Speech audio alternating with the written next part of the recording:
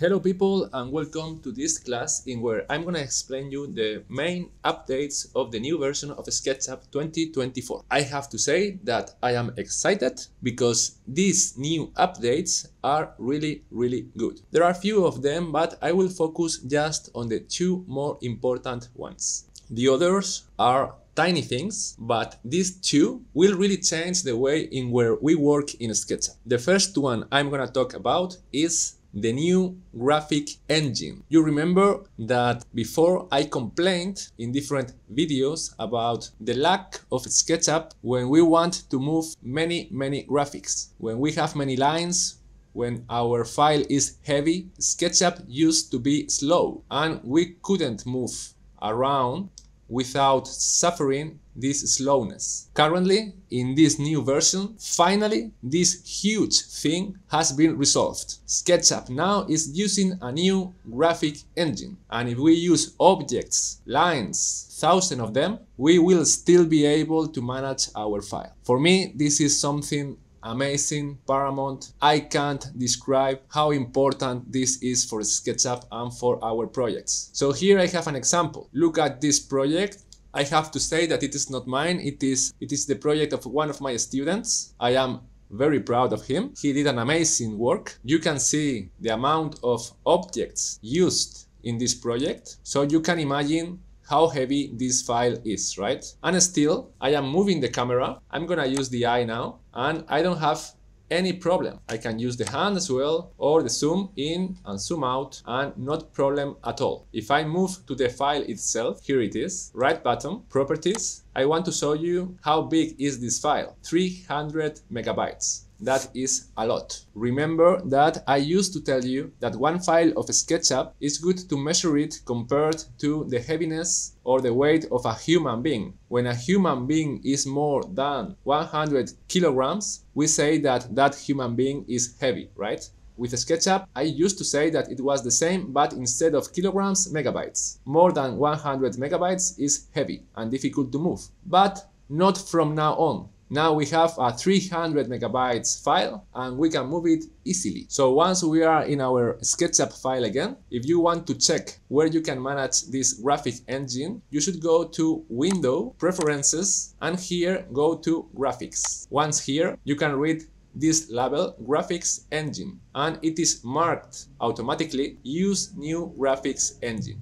Otherwise, you have to hit it and then the software will choose the graphic card more powerful in your computer. You can also click on all these graphic settings and press OK. And that's all. This important change is already in your computer. Now let's jump to the other new feature of this SketchUp 2024, which is really amazing as well. We are in a new file. It is the interior of a living room. We'll go inside later, but first of all, I want you to focus on this cube, okay?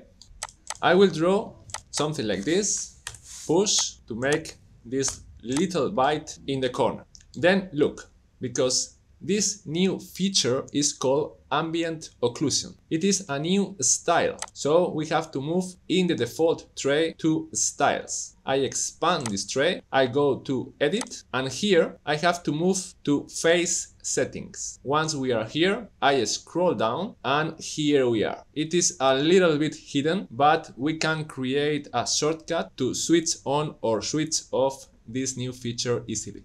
And look, because ambient occlusion is gonna give us a kind of general light in our project. I will switch on ambient occlusion and then look at the cube. It changes a lot, right? We have new shadows, but the new shadows appeared just on these three edges, right? So we are create a kind of feeling of dip. We can control this ambient occlusion with these two sliders, distance and intensity. If I move this distance slider to the right, look that the shadow is longer from the edge.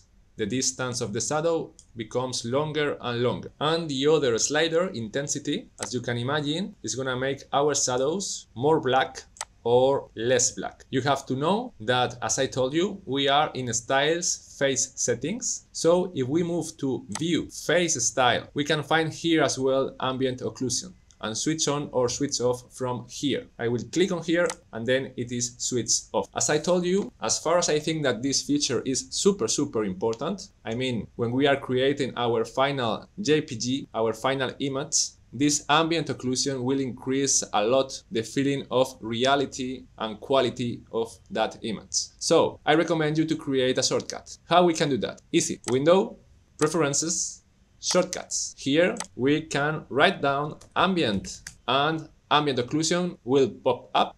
We select it and we add a shortcut. For example, letter K.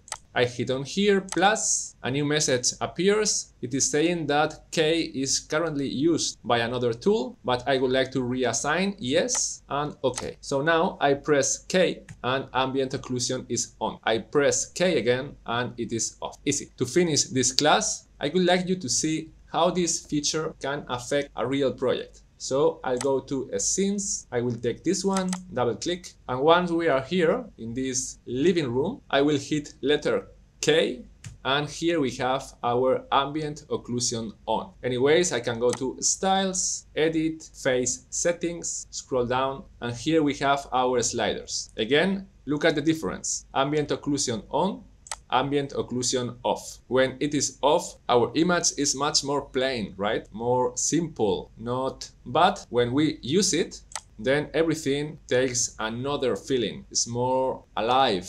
The space is much more attractive, in my opinion. You can focus on these shelves here at the right side or on the left side. Even you can focus on these niches for the doors or even on the ceiling. If I play with the distance, I think that the feeling of reality increases. Look down the sofa here, how good it is when the distance is short or when the distance is long. I think that around here this value is okay, and the intensity maybe we can increase it a little bit, but this just depends on your taste. So once we are happy, we could export this scene as an image and show it to our client, teacher or whoever. As you can see, this tool works as a kind of general light, and I really recommend you to use it in your projects. Well, this is all for this class, and I hope to see you soon in the next class.